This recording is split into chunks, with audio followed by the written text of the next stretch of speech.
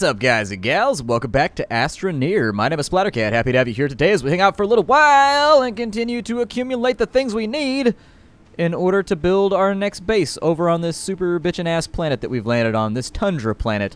I always like snowy weather, but that's because I didn't grow up in snowy weather. People have convinced me that the reason that I like snowy weather is because I don't have to live in it. Fair enough. Fair enough. People always like, oh, you live in California. The weather's amazing there. And I'm like, it's true. We only have 2 seasons. We have reasonably pleasant with a chance of rain. And then we have hot as hell, don't go outside or you'll burn up instantly. You know, where outside's like the temperature of an oven.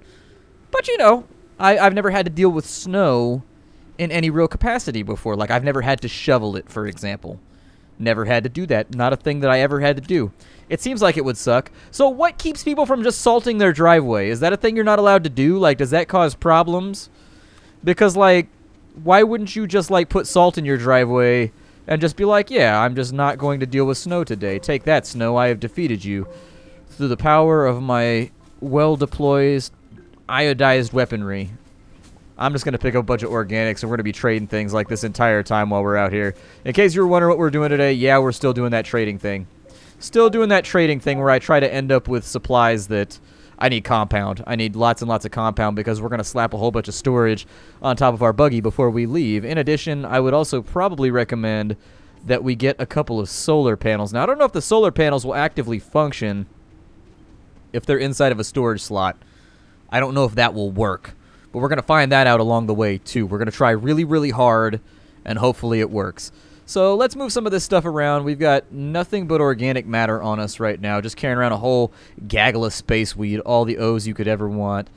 And then we're going to convert I guess we're going to convert this into compound. Yeah, that sounds good, because I think compound is what's going to allow us to craft for ourselves. Oh, no. Yep, it's going to let us make a whole bunch of little mini solar panels.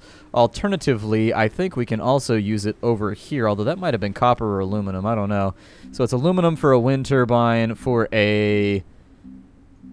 Nope, don't need I need a solar... Oh, it's compound for that, too. So maybe I'll try and put, like, a good solar on here. I'll put one good solar on here, and then I'll put, like, one good wind vane on here so that we never have to worry about electricity ever again. And then once that's been completely and totally taken care of, I think life will be looking pretty good. We've done a great job at taming this planet so far, but now we've got to explore it. What kind of dominion can we have over a place if we haven't explored its recesses, if we haven't really gotten down deep into the hairy butt crack of this Tundra world? How can we say that we've actually discovered any of it?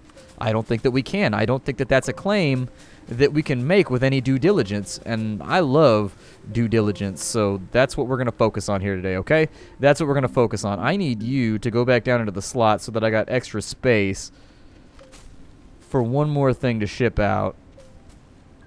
There we go. That should be good enough. Organic materials all nice and finished off with our compound zounds. Let's look around. We've got compounds all up in this beezy, so we got 4 compound right there.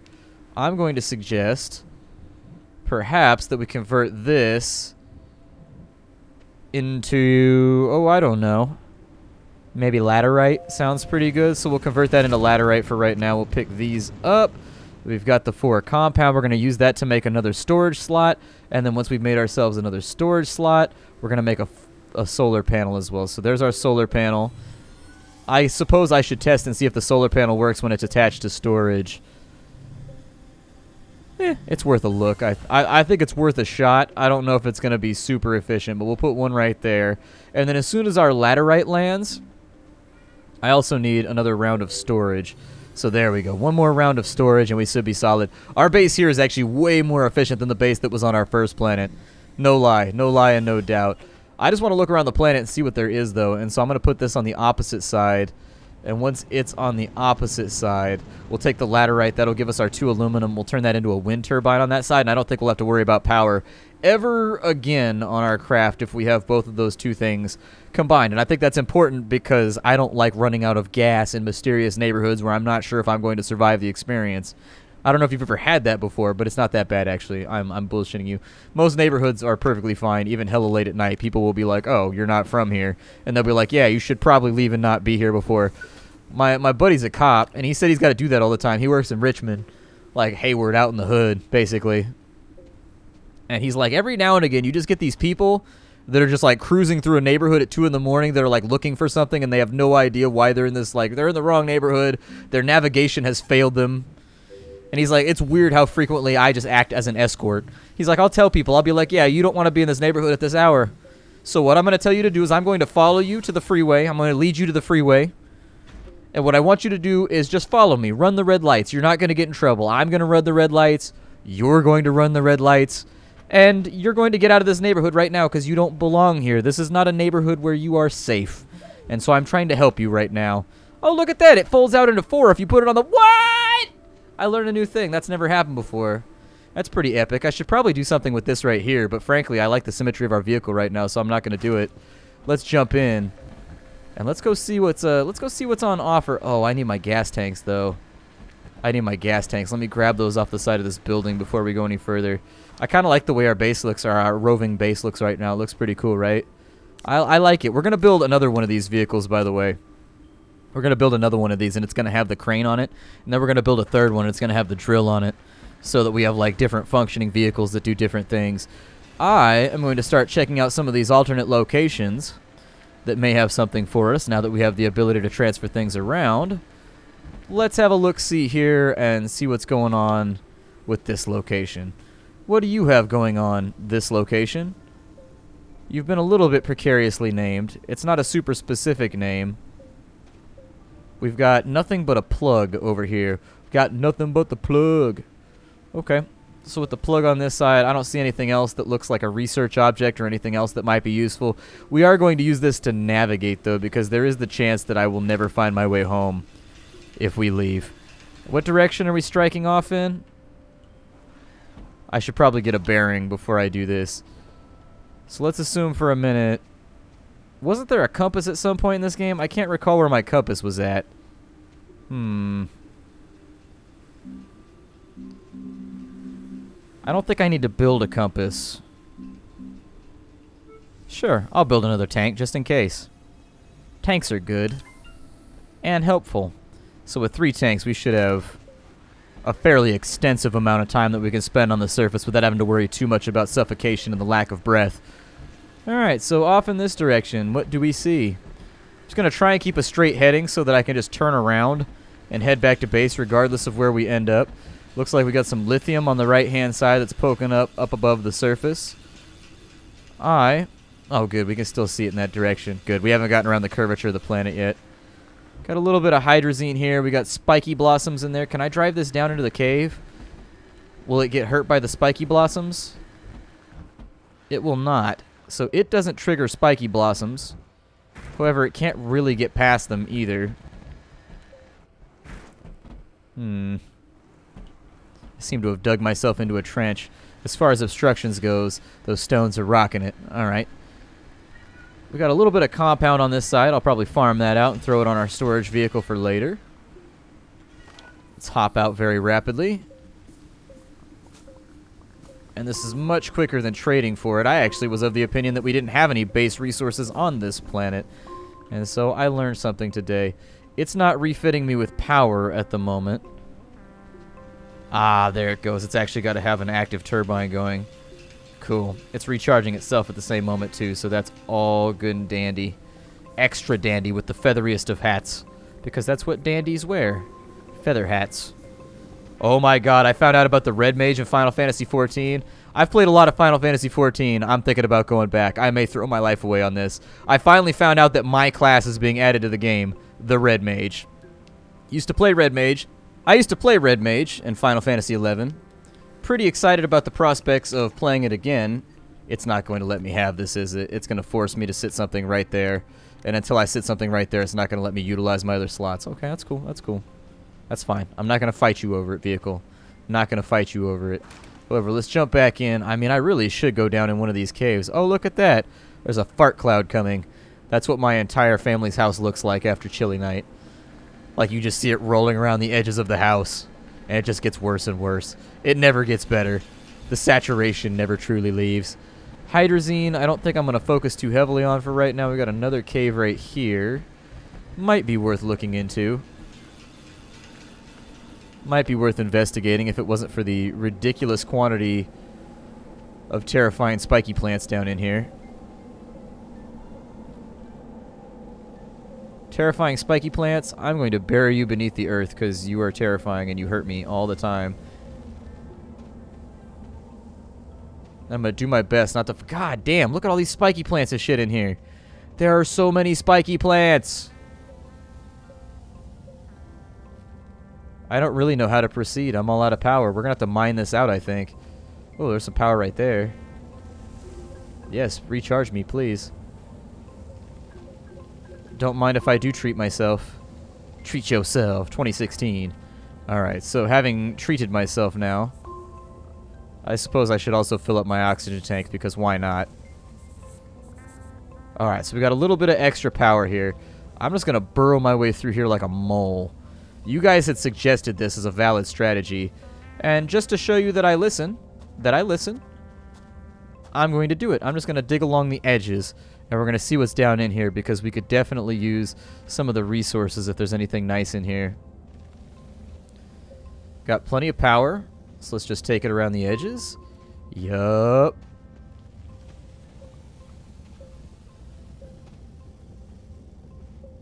Cool, see? Life lesson. You gotta learn, if you want to be truly pleasing to your audience, you gotta learn to work the edges. I would love to go down there, but it seems dangerous. Oh, look at that. There's another cave down there. And a research object that I'm probably not going to take back home with me because it's too much effort. Okay. Well, let's have a little look around here. I'm going to try not to be too taxing on my oxygen supply. This is a recipe for heartache, I can tell already. Heartache by the number, trouble by the score. I have no idea what just happened there. Every day you love me less, each day I love you more. What the shit was that? I have no idea what that was, but it screeched at me. Friendly things do not screech. So we've got malachite over here? Yeah. Why not? Sure. Absolutely. If I need to and oxygen starts to get low, what I'll consider doing is crafting a couple of filters back at me boat. Oh, we've also got titanium up there. Oh shit. Yeah, I'll take it. Absolutely, I'll take that laterite. I didn't even see it up there. Just creeping. Oh, we're full up. Okay. That means I'll probably chuck the power so that I can have that extra laterite. There we go. Okay, so we're down to our last tank right now. Let's go back to... We'll go back to the car with our gains, our elite gains with a capital Z. There is some oxygen over here, so I think we should be alright. I may use some of that compound, though, to craft up some filters to make my life a little bit easier while we're down here so that we can really get some true exploration done. Like some real exploration, that solid exploration, that exploration that knows no bounds, it knows only leaps.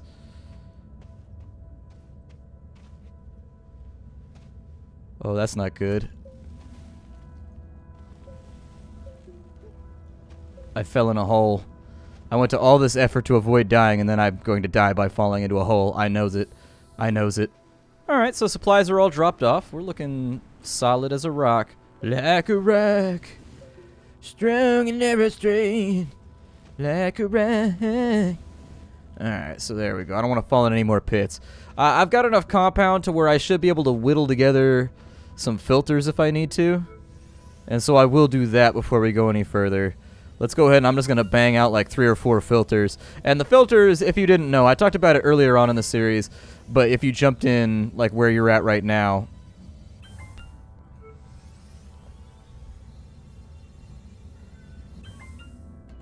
the filters will act as a longer duration oxygen tank, essentially. So your oxygen won't go down so long as you have like a filter ready to go. Now, I don't know if they stack. That's part of the research that I'm doing right now is to figure out if these stack. Get out of here. I don't need you. I don't want you. I think I'd prefer not to fall off a cliff right now. So I'm going to avoid any dangerous spelunking in that direction. However, I will consider going this way. We do have dangly vines, so watch out for those. Those could be troublesome and attempt to murder us along the way. We've got something suspended from the ceiling right there. I think it might be a research object. I'm not sure. Yeah, it is. It's actually kind of a weird-looking research object. We'll have to go in on that one right there. I'm going to pick up some coal because I assume that's going to become important later on for something. Or maybe it's just a research that, or maybe it's an object that isn't utilized. I don't know.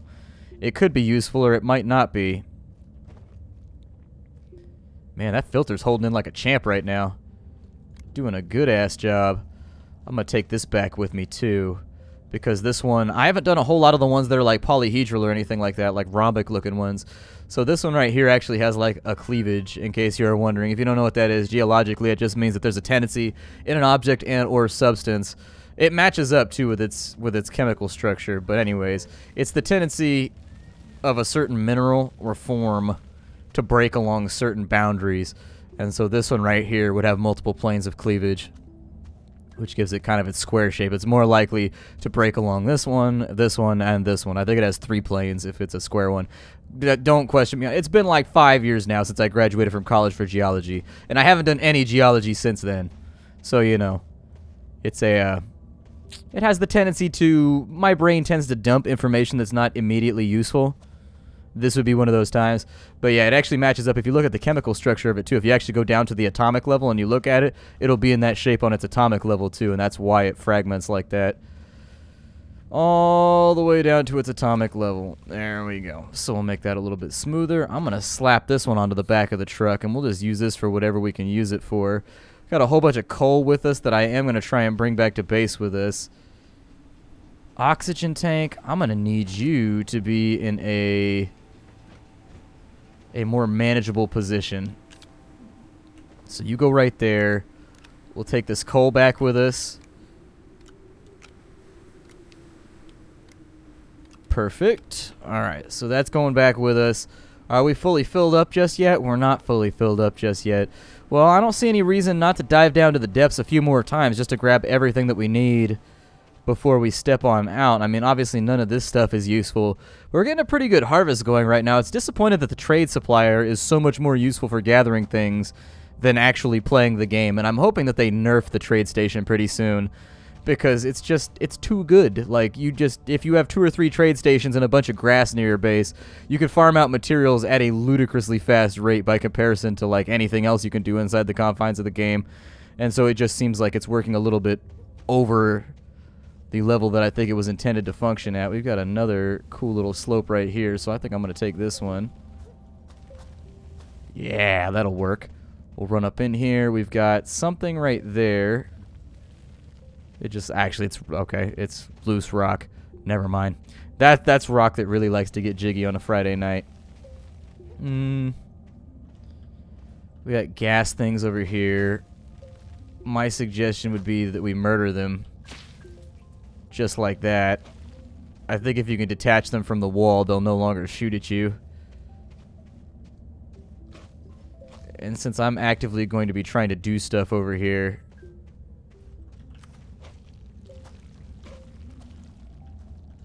oh shit, I think there's some behind us too. Suppose I'll work my way back up and out of the cave at this point, because we've got extra popcorn on the back of the line. We're good to go.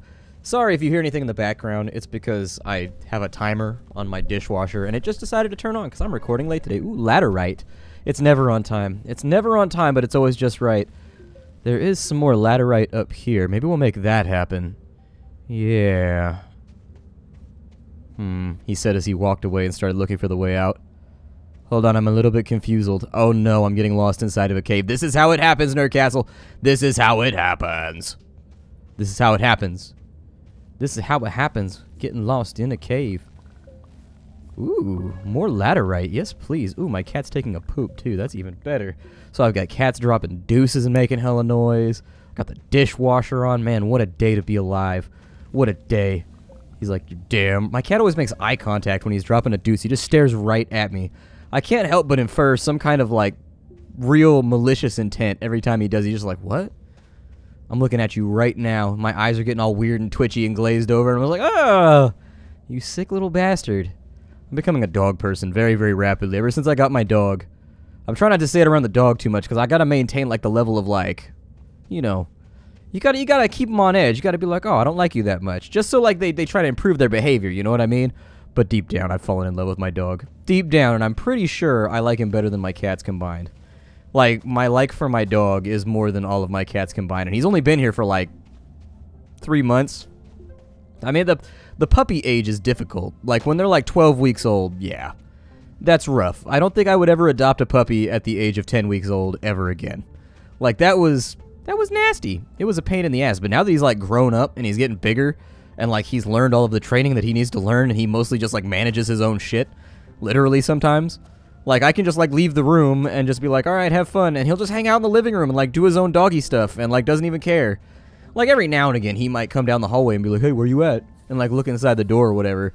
But for the most part, he's just, like, chill with it. He's like, all right, cool. I'll do my own thing for a little bit. Obviously, you got stuff going on. You got to pay the bills. However you pay the bills, I don't know. All I know is that I like eating kibble. My dog has a gut on him. My dog will eat so much food if you let him. He is, like, an insatiable beast of hunger. He also drinks, like, non-stop. I gotta regulate his water because he drinks too much. Like, if you give him bowls of water, he'll just sit there and drink and drink and drink and drink and drink until he gets sick. And so, like, I gotta regulate. He gets, like, 3 bowls of water a day. I keep count of how many times I've refilled it. I give him 1 in the morning with breakfast. I give him 1 at night with dinner. And then I give him 1 in between as well, if it seems like he needs water or whatever, because we went for, like, a big walk or anything like that. But yeah, my name is Splattercat. This is Astroneer. We're coming to the end of our series here. I don't think there's a whole lot of stuff left to do. I'm going to refine out this ladder right, but I appreciate you guys stopping on by. I will see you all in future episodes of Astroneer. It's been a lot of fun. I hope you guys enjoyed it. Hi to everybody, and I'll see you when next we meet, which will more than likely be tomorrow. Bye, everybody.